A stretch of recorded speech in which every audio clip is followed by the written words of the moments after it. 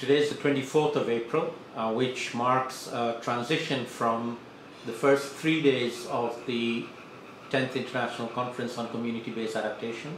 The first 3 days are always field visit days. We had nearly 100 people from all over the world going to different places in 3 or 4 groups.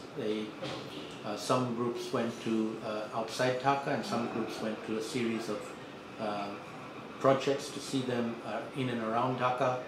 The reason being, this year's theme is on urban resilience for urban communities, and so a lot of the projects that people went to see are urban projects in and around Dhaka. They're all come back, they're all back in Dhaka and ready to go. We've been joined by, I think, maybe nearly another 100 international participants who mostly all arrived today. Tomorrow we start the main conference. In the morning we have an official VIP opening with the Minister for Environment welcoming everybody, and then we'll have our regular plenary and parallel sessions until the 28th of April, when we have our end date.